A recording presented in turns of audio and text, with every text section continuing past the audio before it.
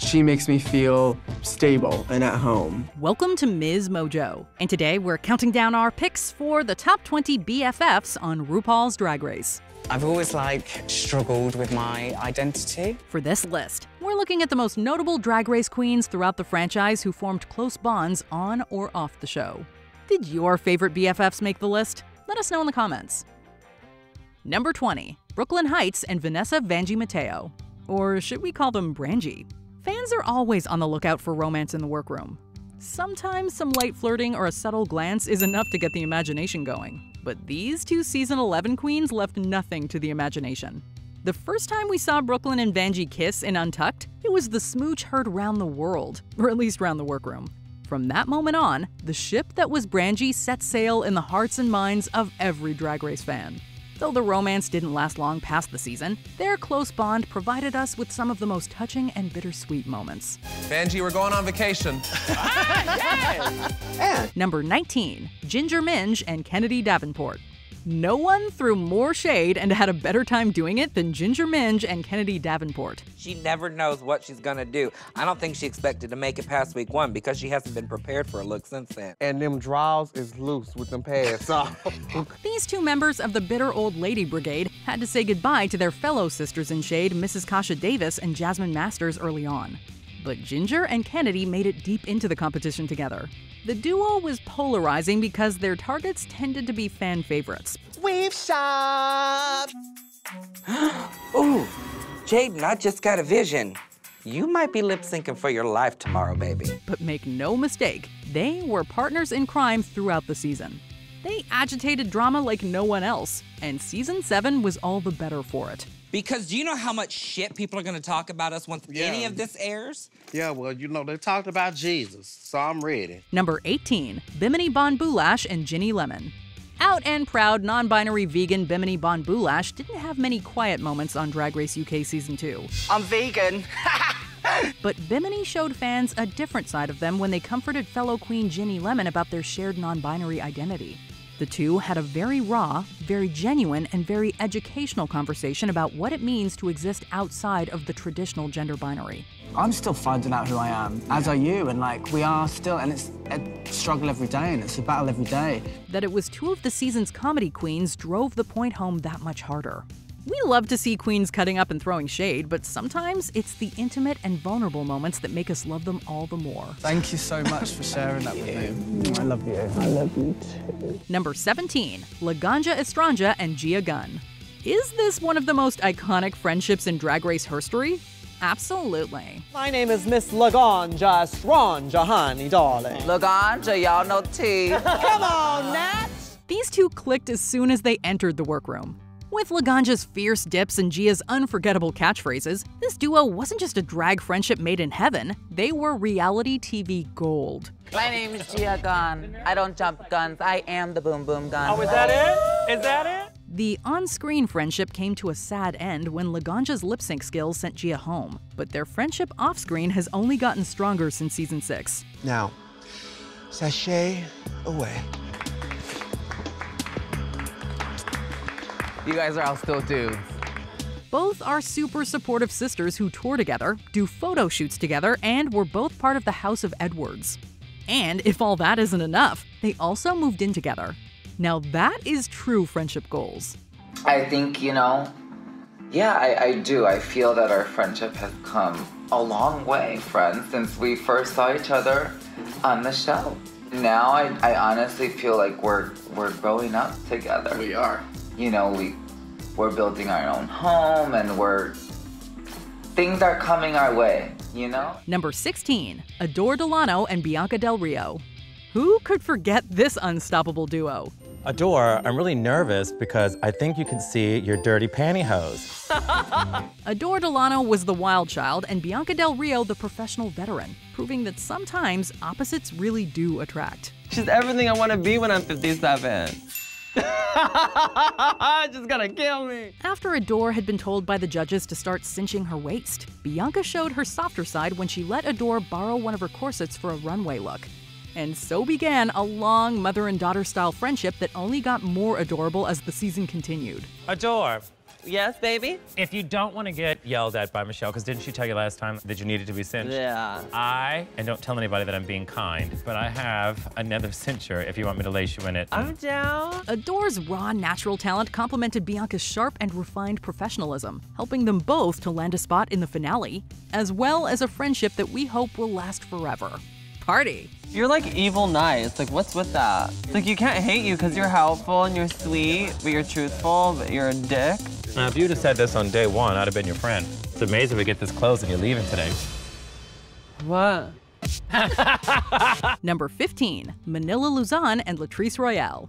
After being shackled together in the maligned pairs twist on All Stars 1, Manila and Latrice tried to make the best of the situation. Oh my God, what just happened? What is going on? Despite getting eliminated in week 3 of the competition, Team Latrilla was cemented from then on.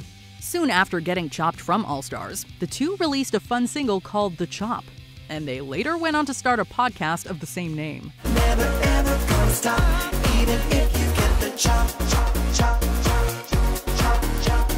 We were also treated to even more shenanigans when the two returned for All Stars 4 in 2018.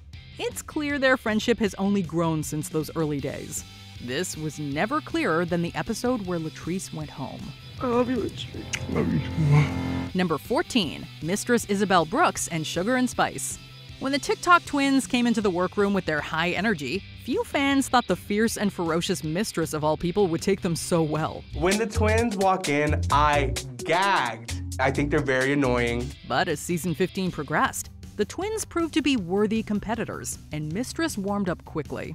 She became like a den mother, taking them under her wing and giving them advice when needed. You do not let a bitch step over you. You clock them the first time so they won't ever do it again. And while unexpected, it was a bond that was really nice to see.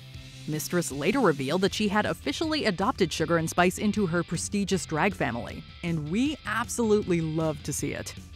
Number 13, the Heathers. Clearly there's two cliques going on, and one of the cliques is Shangela's Handmaidens. Love them or loathe them, drag queen cliques have been keeping us entertained since season 3, when BFF troupe The Heathers was formed. Carmen, Manila, Delta, and myself have decided to call each other Heather because we formed this clique which looks a lot like the movie Heathers. We're basically the pretty girls, the top 4, and then there's the other girls. This fierce foursome consisted of Raja, Manila Luzon, Delta Work, and Carmen Carrera, who bonded over slaying the runway with their couture looks and stunning makeup. However, as all Drag Race fans know, cliques don't often come without drama. And most of the season's drama was between the Heathers and the group they shadily named the Boogers. Honestly, because I heard it like 3 times today, you guys are saying, oh, well, we're calling you boogers so that we can feel better about ourselves. I don't think that's what it was at all. But why did you call it the booger? Because it's not shady, it's funny. It's just for to you. When you have fun but if you take it that personal, that's your insecurity. It all came to a head in the reunion episode. Despite the controversy, they stayed close after their season ended, touring the world together and even releasing a Lady Marmalade cover. Number 12, Rosé and Denali. The ice skating princess warmed up quickly to the fiery Scottish queen. Rosé and Denali had a great rapport from the beginning of season 13. Did you say mine? Denali. Oh, that's cute! Their flirtatious friendship captivated and delighted audiences. Sharing tender and intimate moments in Untucked, their growing bond practically sent fans into a frenzy of speculation, fantasy, and fan fiction. And the two seemed happy to play into it every chance they got. You don't have to look at me. You wanna know why? You wanna know why you don't have to look at me? Why? Because you're gonna have a lot of time to look at me. Although they ultimately assured everyone that they were just close friends, they still like to throw a bone to the Rosenali shippers every now and then. And though there is no romance, their friendship is nothing short of lovely. Number 11, Alaska and Willem. Alaska and Willem did not compete on the same season of Drag Race, but they still feel like old friends. Their personalities complement each other so well. Because 2023 for me is going to be all about modesty? No. No. Willem is the firebrand who takes no prisoners and has no filter, and Alaska is the slightly more diplomatic of the pair with a more subtle sense of humor. Since 2018, they've co-hosted the boundary-pushing and tea-spilling podcast Race Chaser. Which elimination was the worst choice Ru ever made? Yeah, when she fired Matthew, I thought that was a bad choice. That was her makeup artist. They've used their platform to highlight both the queens of Drag Race and the production hijinks involved in making the show happen. And not that there was ever any doubt, but they know how to keep people entertained. Who would think to be dishonest on a reality show? In front of the camera or behind? Number 10, Shea Coulee and Sasha Velour. You know, I agree. I love eating chocolate.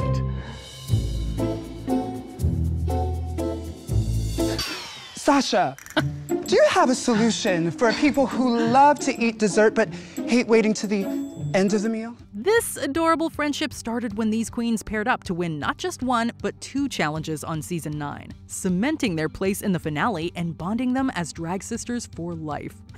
Sasha and I are really leaning on each other. We're having fun, the jokes are landing, it feels right. Shea and Sasha gelled seamlessly on tasks and challenges, both being fierce fashion queens with a quirky sense of humor and likable vibe. Yes, we're the dream team. Oh my God, it's actually amazing to win working with Shea again. They left us feeling so emotional during their lip sync in the grand finale, battling it out in one of the most iconic performances in Drag Race history.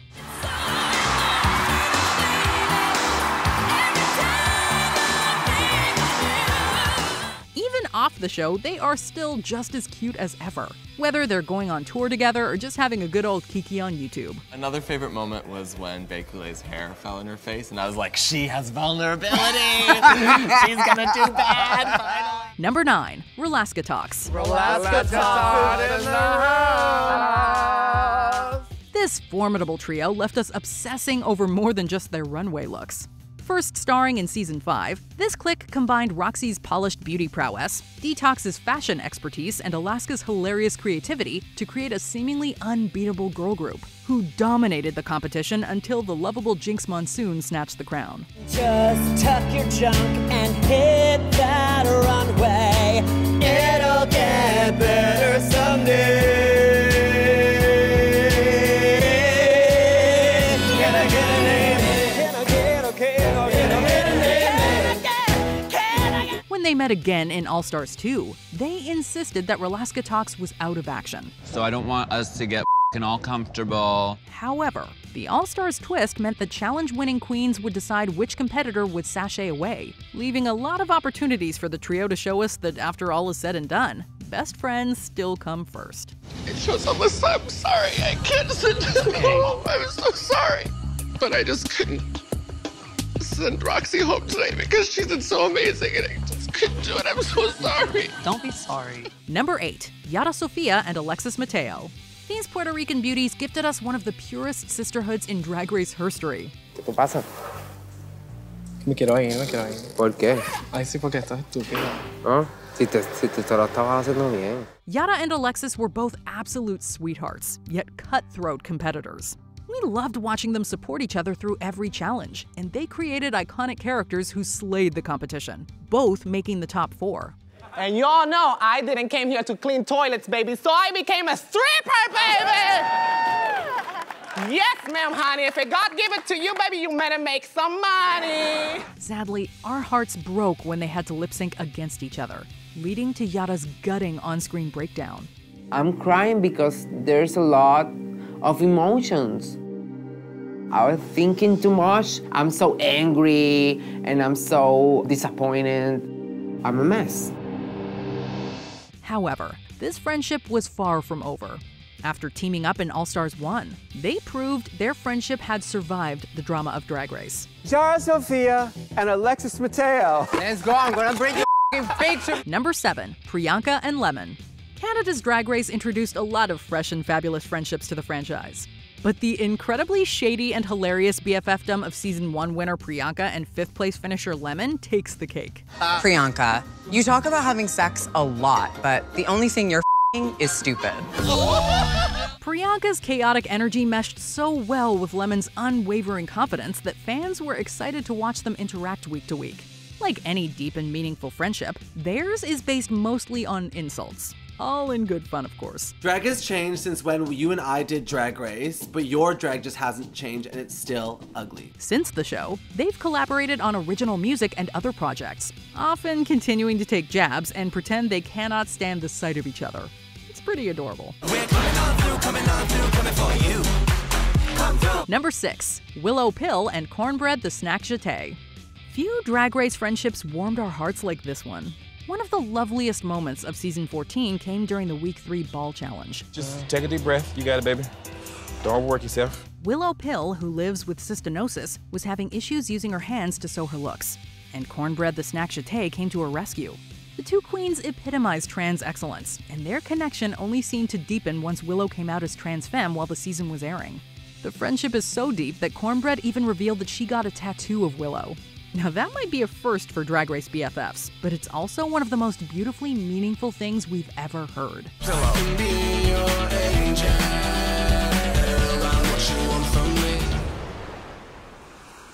Number 5, Simone and Gigi Goode. The winner of season 13 and the runner-up of season 12 have a close friendship that existed before either one appeared on RuPaul's Drag Race. I don't know, does your favorite color fluctuate? Mine does. Mine does, yes. Gigi Goode has ties to Simone's drag collective, the House of Avalon. And according to the pair, they had an instant connection when they met. In the years since, they've cheered each other on during their respective Drag Race seasons and have been seen attending events and fashion shows together. Their close friendship may slip by more casual fans' attention, but there's no denying it is an absolutely epic one that warms our hearts. I haven't been on a stage with an audience since my season, so I'm ready to feel what it's like. It's amazing. Number 4, Violet Chachki and Gottmik. As the resident fashion queens of their respective seasons, Violet Chachki and Gottmik know a thing or two about what looks good and what doesn't. You don't think that's a 2? I just said it was a 2. On their podcast, No Gorge, the two deliver their deliciously catty commentary on fashion, life, and show business. It's kind of rare to see queens from seasons so far apart become this close, but witnessing what these two share, we wish it happened more often. Balenciaga did his campaign. How could you not know what's going on? Who knows who our visitors are? These performers reportedly became BFFs after touring together, and it seems the podcast was born out of their natural rapport. If you ask us, their chemistry is too easy and natural to deny. Bye, Gorge. Bye, Gorge. Number 3, Jinx Monsoon and Ben de la Creme. These two queens from dovetailing seasons have a lot in common. They're based in the same city, they both won the Snatch Game, and their drag is often inspired by more old-school references. I don't have a single idea who any of these people are. And of course, their infectious and goofy energy has always been a hit with Drag Race fans. Outside the show, the Seattle sisters have proven to be a dynamic duo of musical comedy with a slew of sold-out shows. The filmed version of their holiday special also proved incredibly popular, and it's easy to see why. What makes them uniquely powerful is that they really do seem like two peas in a pod. You're a drag queen. A what? Number 2, Bob the Drag Queen and Monet Exchange. How many other BFFs can say their friendship has been immortalized on The Simpsons? This is Waffle House, mama. The Waffle House. Waffle to the house, house. Waffle to the cake to the house, house. While Monet found a forever friend in All-Stars 4 twinner Trinity the Tuck, we have to spotlight her friendship with Bob. Sibling Rivalry is the perfect podcast title for this duo. These people were sad, miserable people, and then we got a hold of them. Now look at them. Queens Bob the Drag Queen and Monet Exchange seem to spend much of their time butting heads or insulting each other the way real sisters do. Plus, they're refreshingly honest with one another. Yet all the while, their friendship is so real that nothing ever feels mean-spirited. And it's clear that Monet is never far from Bob's mind. It's a win-win. Before we continue, be sure to subscribe to our channel and ring the bell to get notified about our latest videos. You have the option to be notified for occasional videos or all of them. If you're on your phone, make sure you go into your settings and switch on notifications. Number 1, Katya Zamolodchikova and Trixie Mattel. Katya's quirky sense of humor and vulnerability earned her more than her share of friends on season 7. You are loved.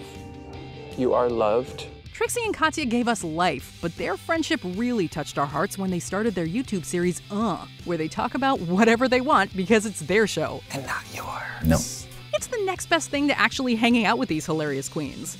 They're also super supportive of each other's successes, and we love watching them rib each other on Twitter like true besties.